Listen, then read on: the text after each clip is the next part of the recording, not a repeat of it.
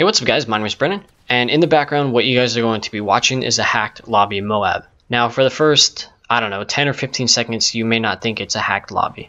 And to me when I joined this game I was like, holy crap, our team is losing by a lot, so that's why I capped the flag. First thing I did, I was like, there's no way I'm going to join this game and it's just going to end instantly. This could be like a Moab lobby. And so yeah, at times I will cap flags and whatnot, but nonetheless, at this point you guys probably realize that this is a hacked lobby because I am throwing a lot of portable radars. And I just have Simtexes for days. And you may also hear the AC-130 that is constantly shooting. It sounds like a gun. The AC-130 sounds like a gun. And I'm not sure if that guy got it legitimately. I'm not sure who was hacking on my team. I'm not really sure what the deal was. But I got a Moab. And I haven't really seen a hacked lobby like this where you have unlimited grenades and tacticals and unlimited AC-130 ammo. I mean, I've probably seen it like once or twice. I mean, usually I see like unlimited ammo where you don't have to reload. Or I'll see like God mode or invisible guys or headless guys. But I don't really run into lobbies a lot like this.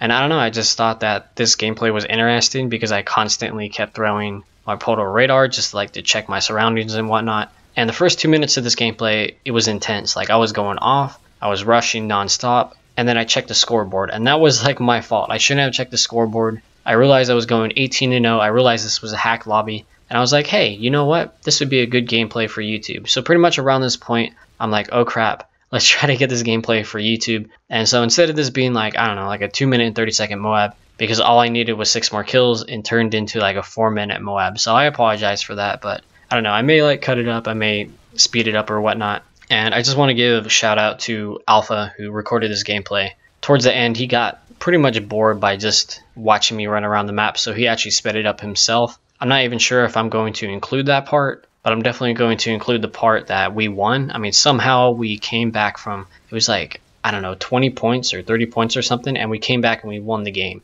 I don't know how I got a Moab. I don't know how we won this game, but that was pretty cool. And guys, I've been trying to get gameplays. I've been trying to get fast Moabs, but either I die by, you know, a camper, because I'm trying to get like a 2-minute or less Moab, or I die from like a guy who's hacking. And unfortunately, that happens a lot. Me and my friend Vibes were in this game, and I was talking trash to this guy who was using aimbot. I wasn't 100% sure that he was using aimbot, but I was like, I'm pretty sure. And the game after that, sure enough, he was like the best sniper in the lobby. He went like 80 and like 3. And then I was like, yo, dude, stop using your hacks. And then he played against us, and I was just talking trash about him the whole time. And he ended up dropping a triple Moab on us because he's using aimbot. Never in my life have I been double Moabbed. And never in my life have I been triple Moab. Except if you count that hacker. And unfortunately, this guy is always online. So with MW3, there's not too many lobbies. You may get like 5 lobbies max at any given point. And it just sucks whenever I join a lobby with this guy because there's nothing I can do.